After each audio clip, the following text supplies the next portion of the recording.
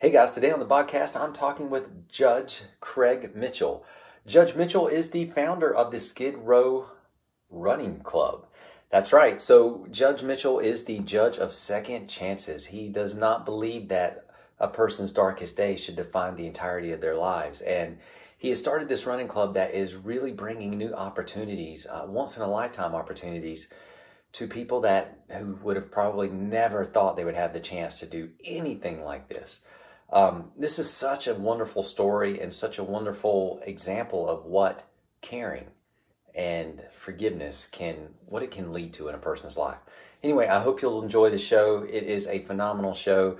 Stick around at the end if you want to help Judge Mitchell and the Skid Row Running Club. He talks about ways that you can contribute. Anyway, I really think you're going to like this show. Thanks for listening. But before we go, a word from our sponsor.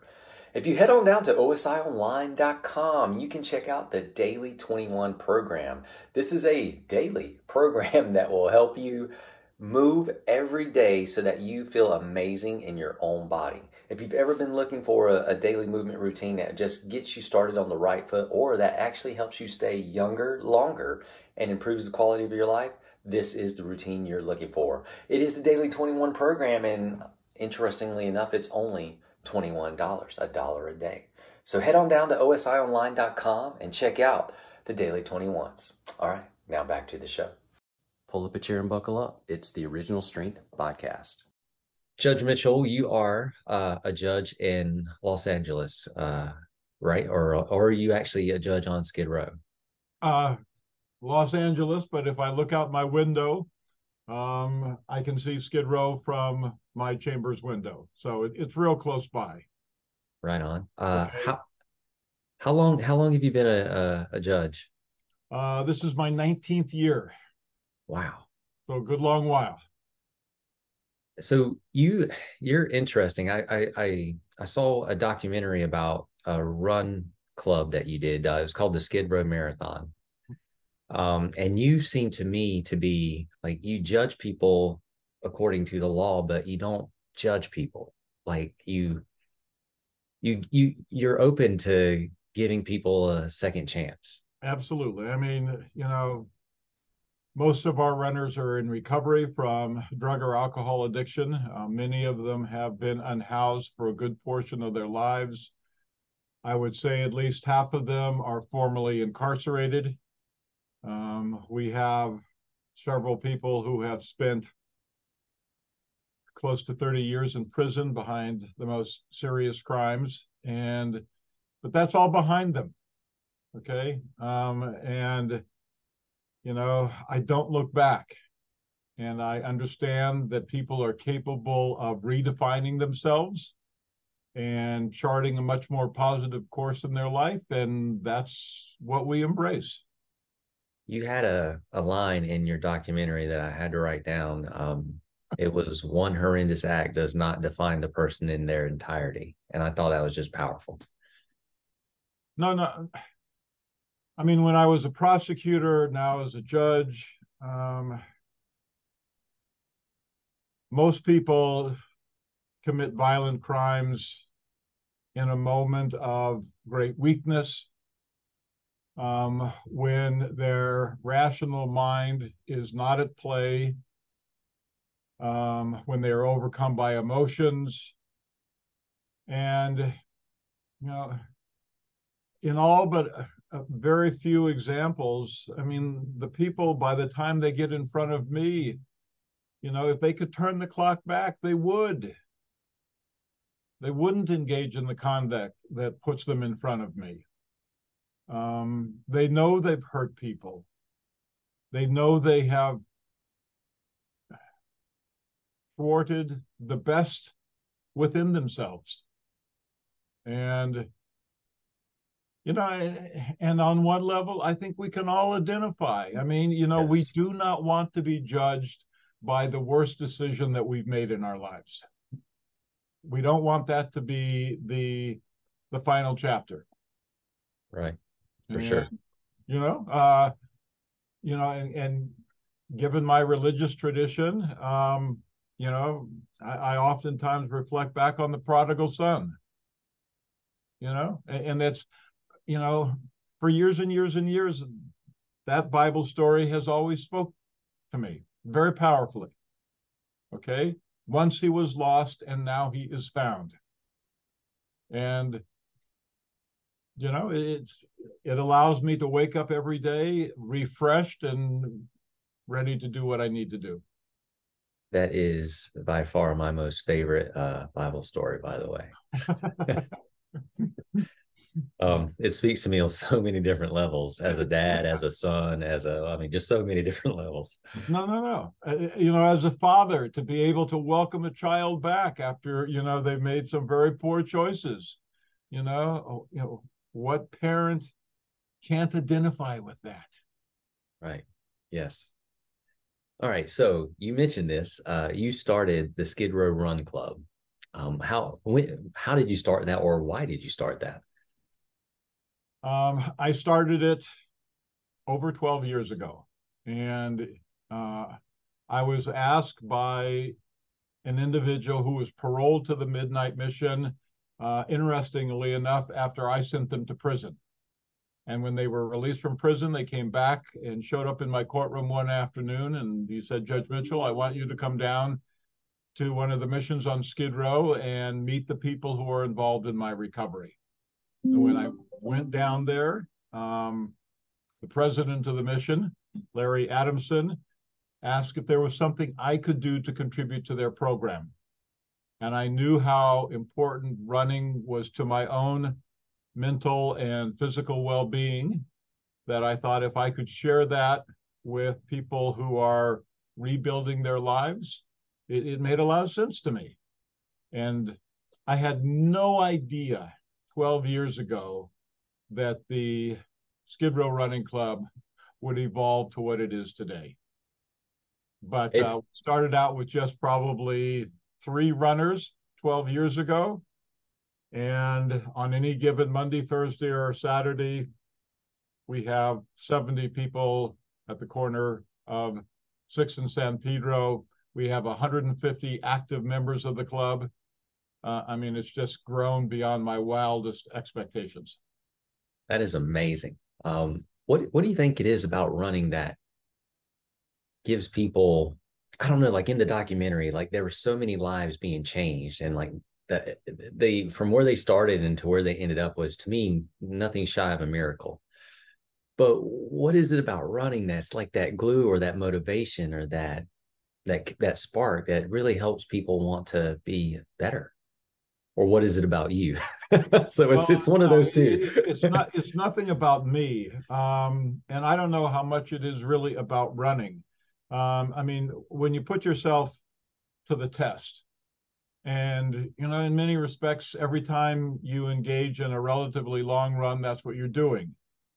And when you do that and you share that experience with other people who are as fatigued and exhausted at the end of a 10, 15, 20-mile run, there's something about that shared experience that draws you closer to one another.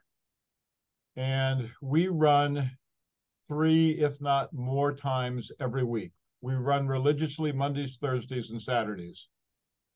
And it's just the sense of community to know, I just came back from a run. Okay. Today is Monday morning. I was on Skid Row at 5:30 this morning, and we were out there running. And to do that on a regular basis, our runners in recovery know, if it's Wednesday night, I know tomorrow morning I'm going to be with 70 to 80 other people who genuinely care about me, who are confronting the same struggles that I'm confronting in my life.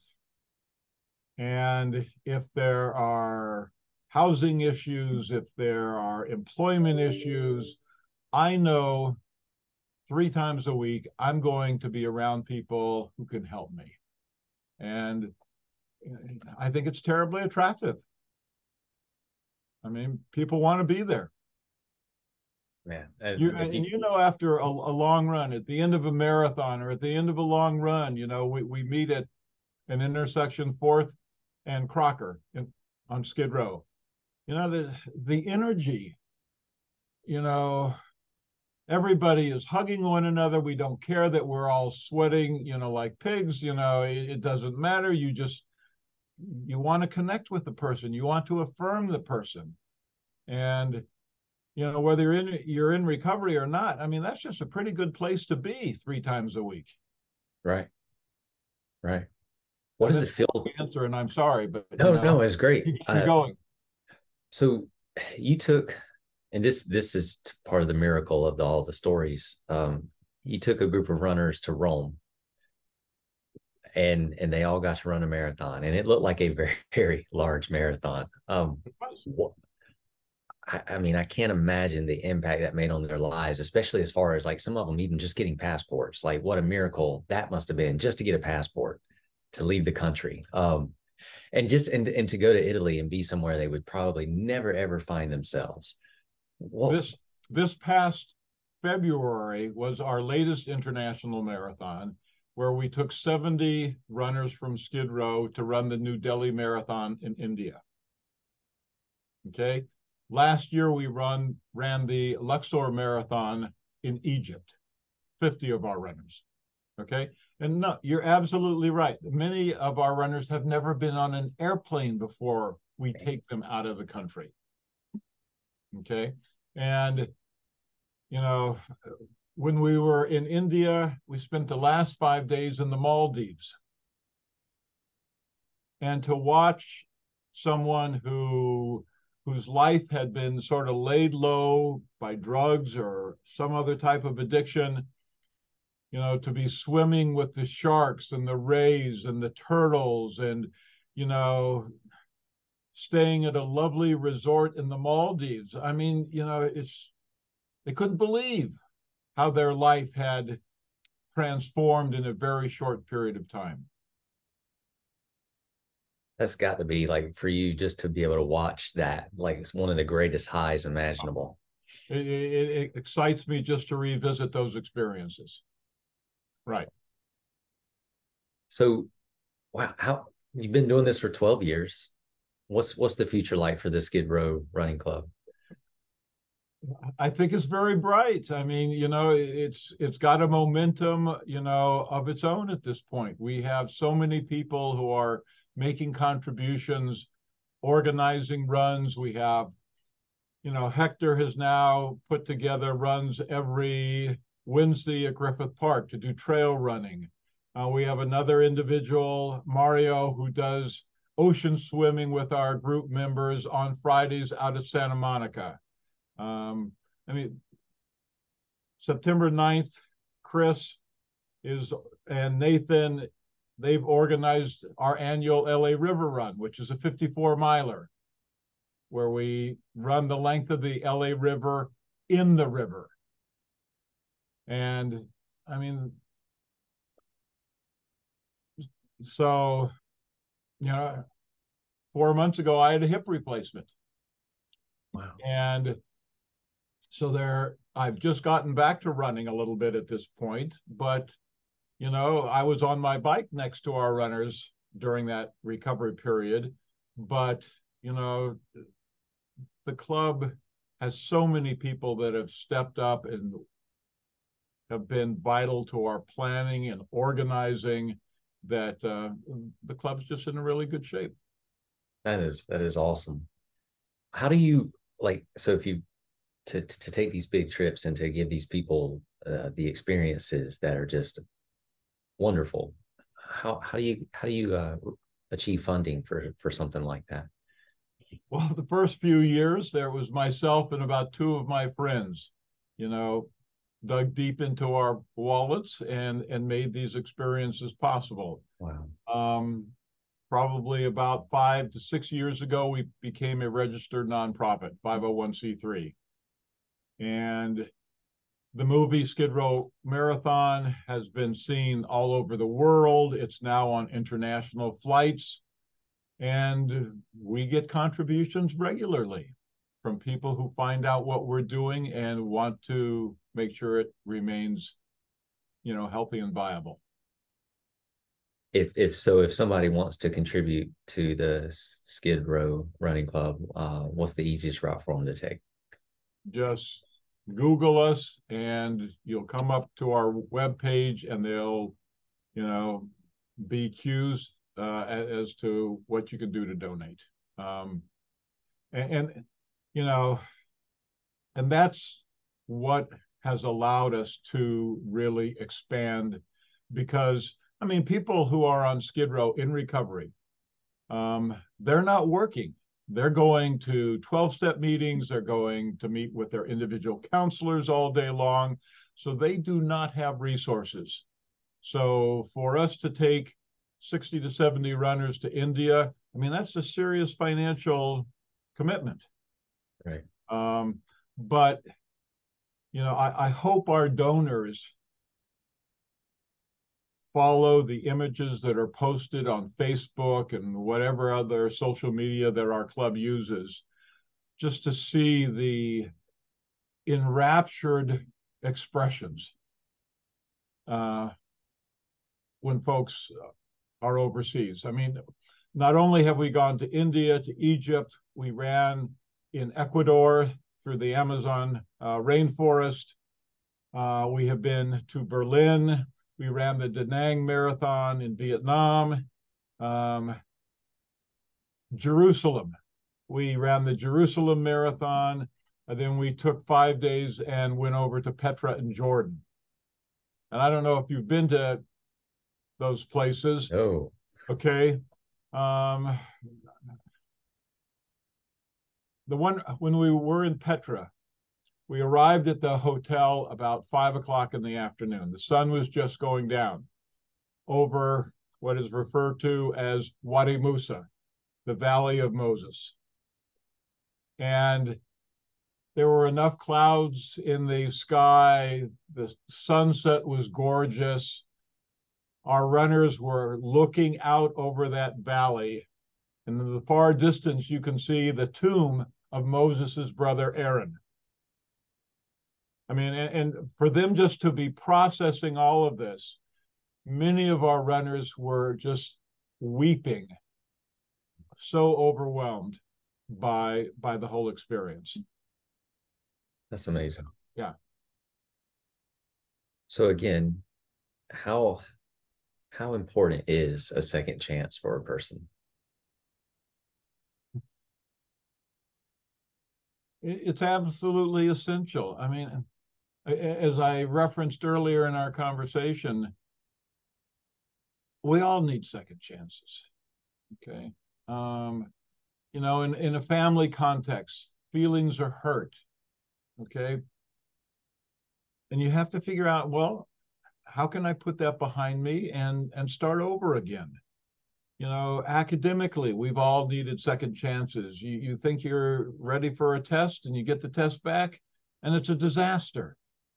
You know, well, and there are larger things. You know, you end up doing something that causes you to be incarcerated for a significant period of time. You know, but you're released at 35, 40 years of age. You got half your life left. You know, what can we do to make sure that those remaining years are incredibly productive and satisfying and meaningful? So I mean, second chances are essential.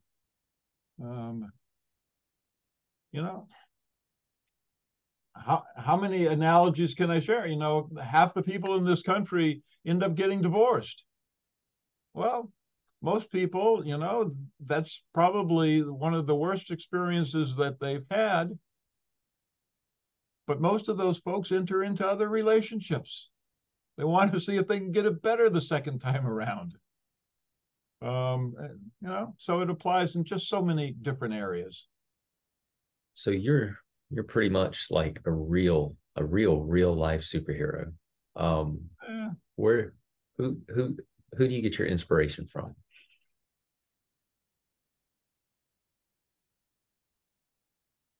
I don't consider myself a superhero at all. I am a person, I think, who has figured out that if you are willing to make a commitment of time. Remember reading years ago in The Road Less Traveled by Scott Peck. And what is the number one way that we convey to another person that they are of value to us and that we love them? The number one thing you do is spend time. Okay. And, raising my own family, I understand that. Being a school teacher earlier in my life, I understand that. The teachers that made a difference were the ones who didn't run to the faculty parking lot at the last bell, but were available to help, to get involved in extracurricular activities. My success with the Skid Row Running Club, I think, is largely dependent upon the fact over 12 years, 3 times a week, I have missed maybe 10 runs.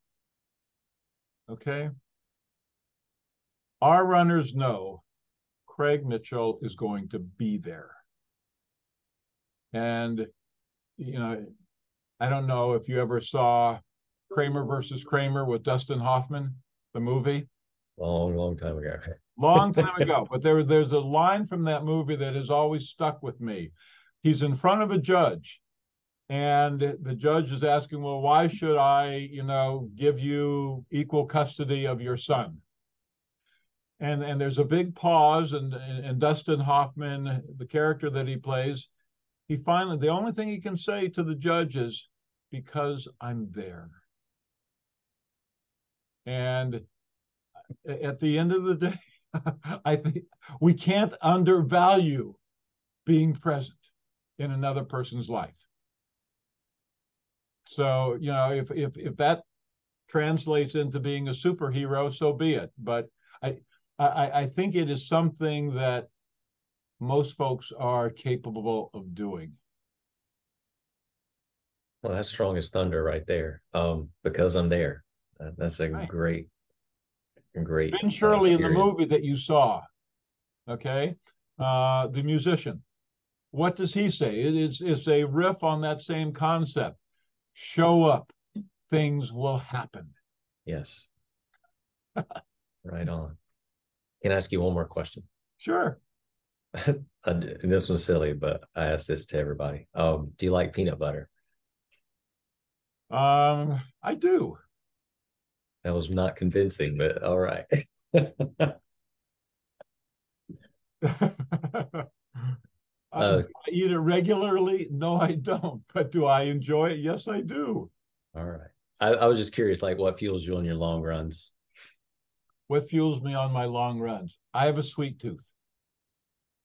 Okay. So running is sort of, the way I can get rid of all those extra calories by the chocolate that I consume. Well, you have succeeded because you were as lean as you can be watching that marathon. I was like, wow. Runners suffer from, we can never be lean enough. Well, I'm a walloping 165 pounds and 6 feet. And, I read certain issues of Runner's World, and you see someone who is 6 feet and 135 pounds, and you go, ooh, I wish I could get down to that weight. I don't think you need to go for that, but you're all I over don't it, think man. my wife would go for it either. All right. Hey, this has been Judge Mitchell. This has been fantastic. Thank you so much. Thank you for what you do. Thank you for agreeing to be on the show. And if you're out there and you're listening to this interview, do yourself a favor and go watch the Skid Row Marathon. It's really impressive. It's on Amazon Prime. It's free. No, it really does a wonderful job of conveying the essence of our program. And it follows 5 people's lives. And the wonderful thing is, Ben, Rebecca, Raphael, Modi, and David, they've been with the program. They are all continuing to run, and their lives are still completely intact. And I couldn't be more proud of them. you're doing, and they have done such a good job, and you're doing such good work. Just thank you so much. You're quite welcome, and thank you for having me, Tim. Thanks for listening, everyone. Now get outside and play.